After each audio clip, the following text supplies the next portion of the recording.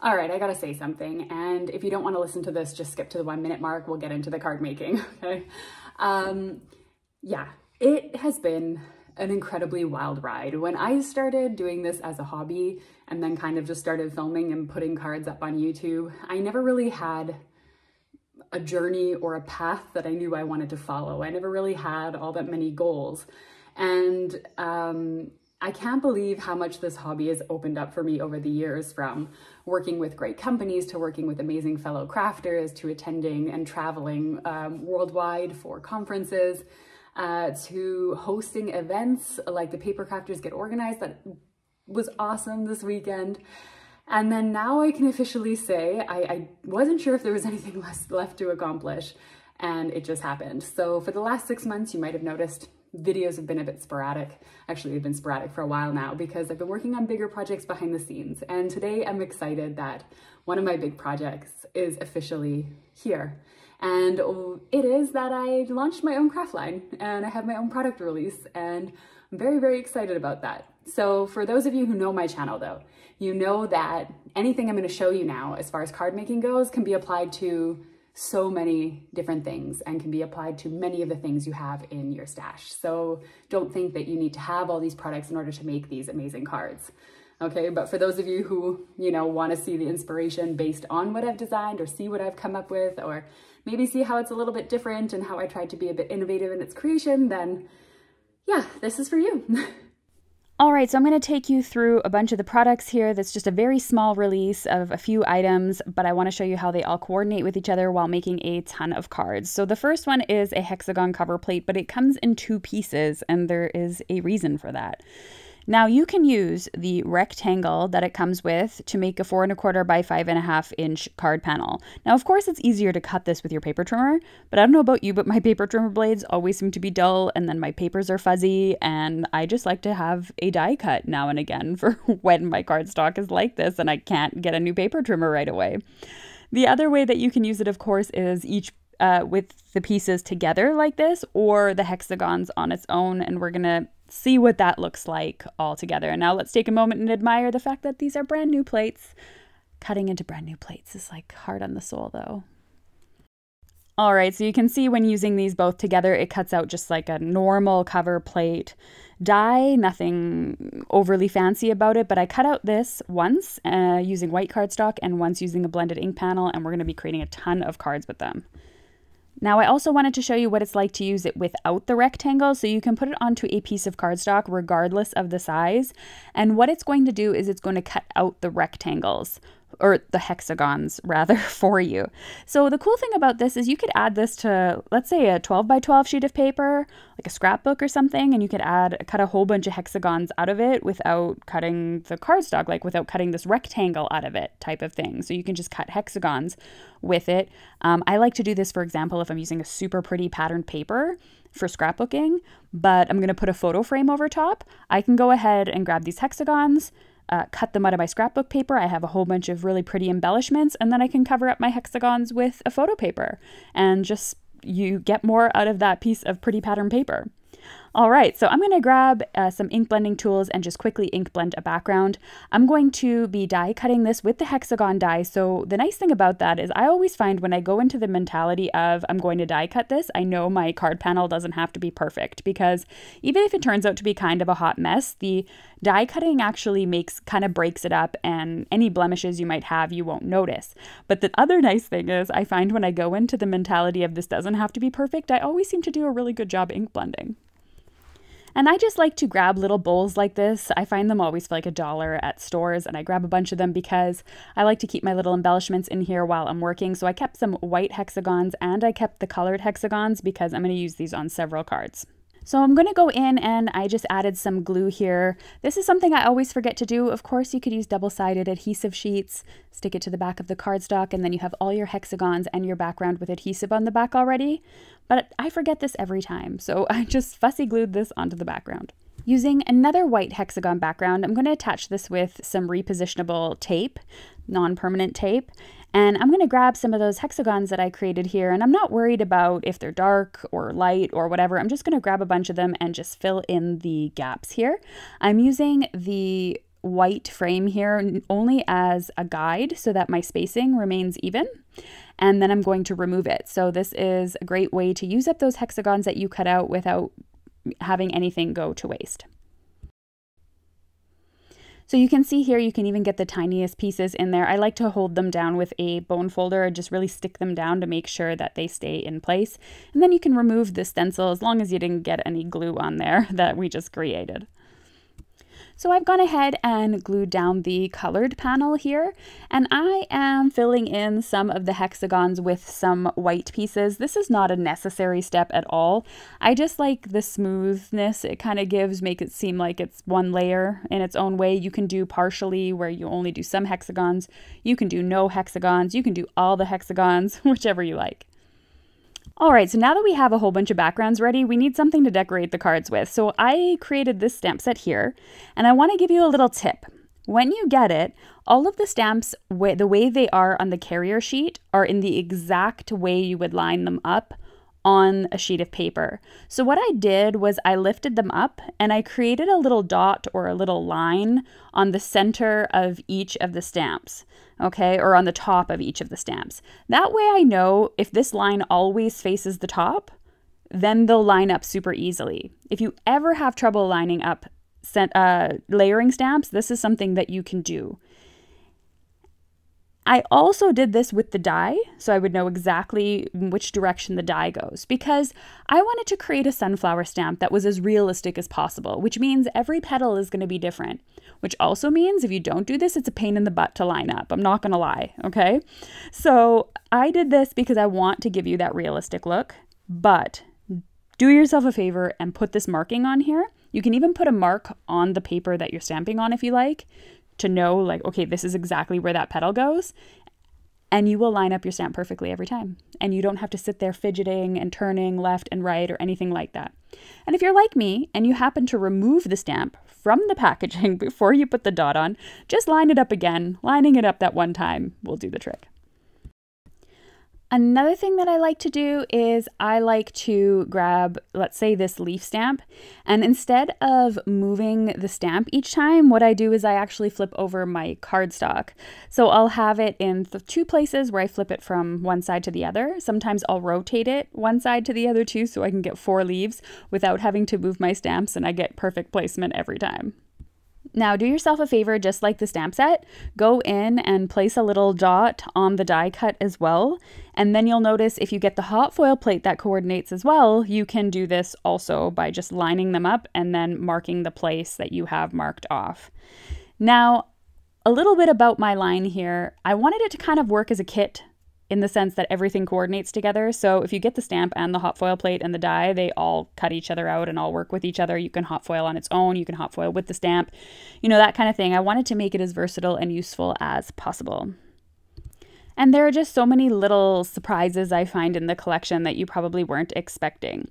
So what I've done is I've grabbed this die here, and you'll notice it's a solid die, meaning it's not an outline die, it's a solid die. And there's a reason for that. Let me zoom in, and I really, really hope you can see it.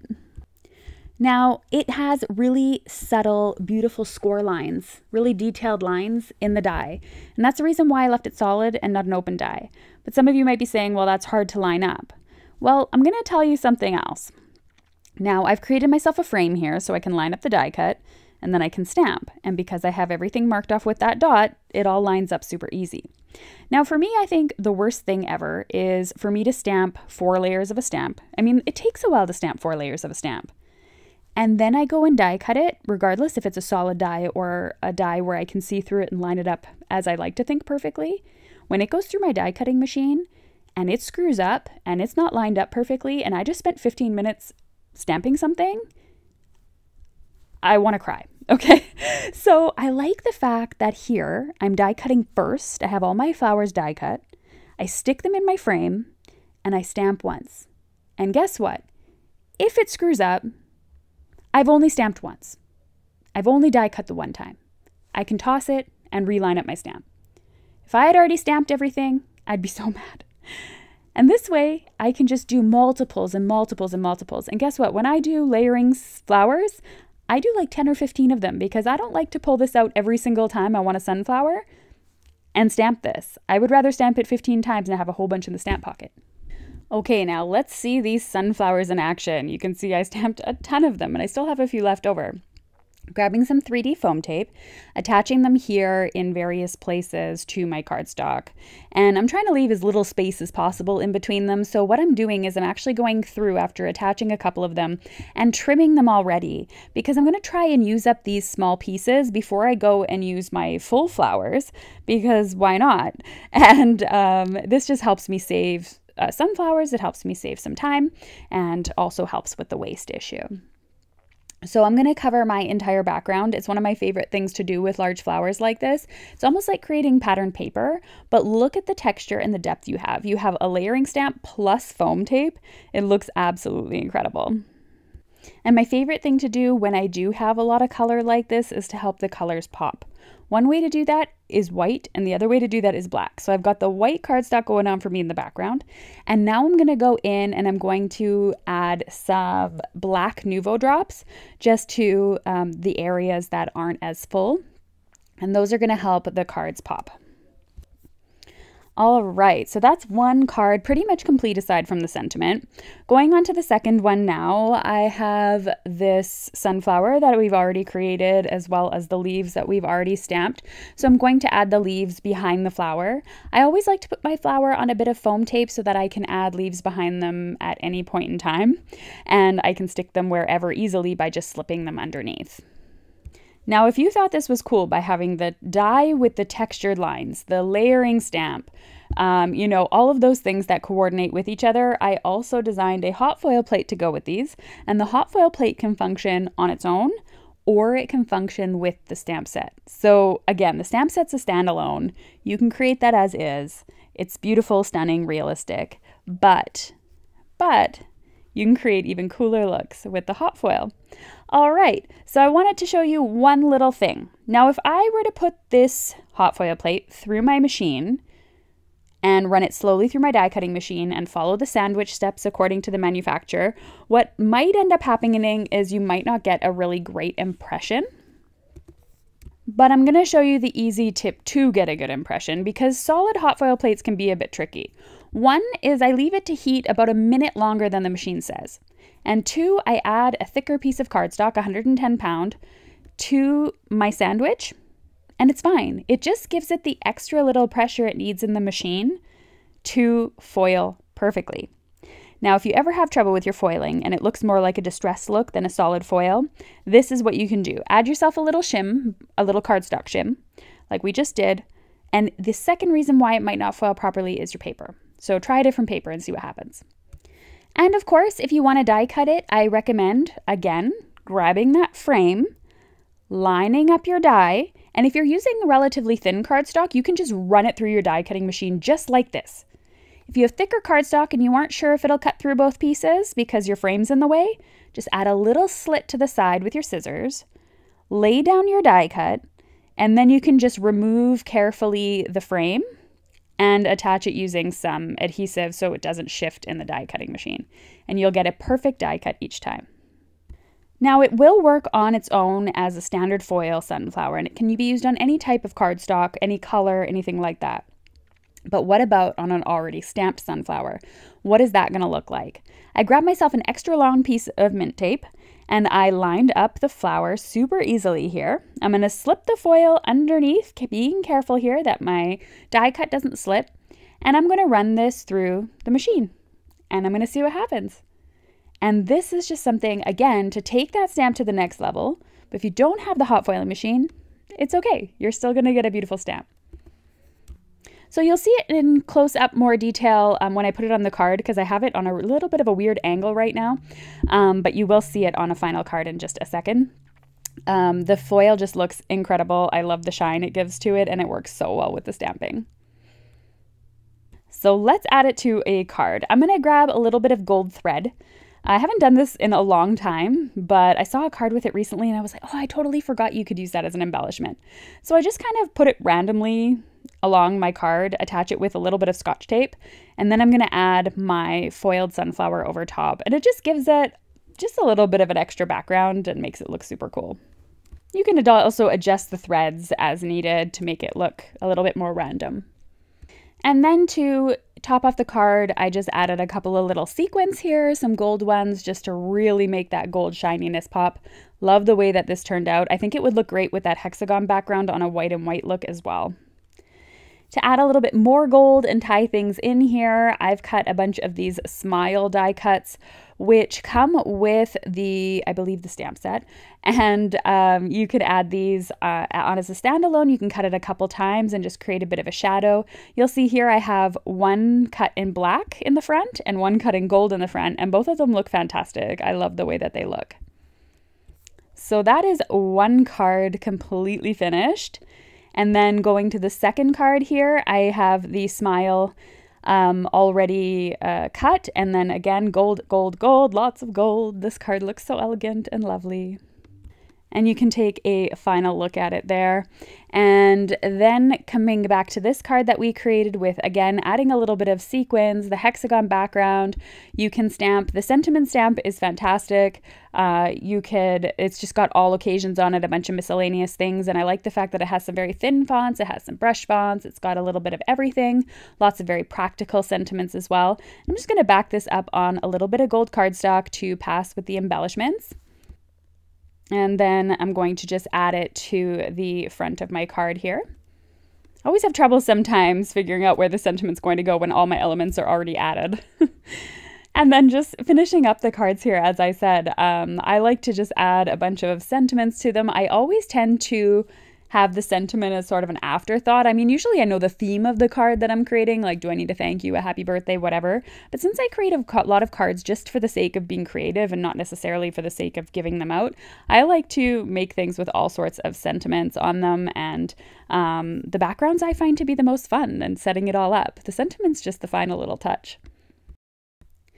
All right, working on this really colorful background this time, I found that flower was getting a bit lost, so I added a piece of vellum. I had this old hexagon die cut, and so I grabbed it in a piece of vellum. I did put it the opposite way as the other hexagons on the background, but you don't see a lot of it, and that's why I put it that way. And then I just added this on top, and it's very, very subtle, not something a lot of people would even notice is there, but I do find it makes a world of difference in helping the flower pop off. And then I was able to add some thread and just make it more interesting. All right, we got a few extra pieces, and I wanted to show you one thing, and I saved the best for last on purpose. This is my favorite die out of the whole collection, okay? And this is a border die. I love border dies. I think they look so elegant. They're so much easier than using punches and things like that.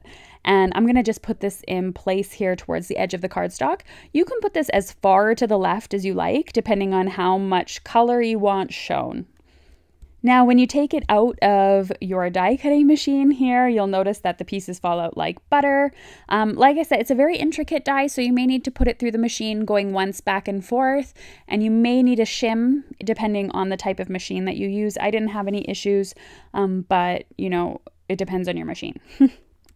So what I did was grab my panel and prop it up with a bunch of foam tape here. I don't cheap out on my foam tape. I don't like saggy cards. And I'm just going to take this all off and stick it on top of a card base. On the card base to the right, I did a little bit of ink blending. I showed you that at the beginning of the video. I didn't have to do the whole card either because most of it's covered with this white panel anyway. And I stuck it up, one on 3D foam tape because it gives me a pretty shadow behind the flowers. And it gives me a little bit of texture. If I glued it right on top, it would also look great, but it just gives it a little extra touch. I added a small little sentiment to the front of the card on top of an ink blended frame. And then I just added some of the hexagons because I had a whole bunch left over, so why not? So yeah, I know this is a longer video, but let's just recap the cards that we created today and how everything just kind of coordinated together. So starting off with this hexagon, super simple, quick and easy card, and then going into some of the intricate stamping. This is the stamping with the hot foil plate that coordinate with each other, that come as a bundle or separately. One with just the plain layered stamp on it and the hexagon background in white. This is the hexagon background in color, stamped image. Beautiful setup here. My favorite, or one of my favorite cards with the flowers all over the background, just looks great. And then, of course, the one we just finished creating with the beautiful border die. So I hope you enjoyed my first collection of stamps and the inspiration that went along with it.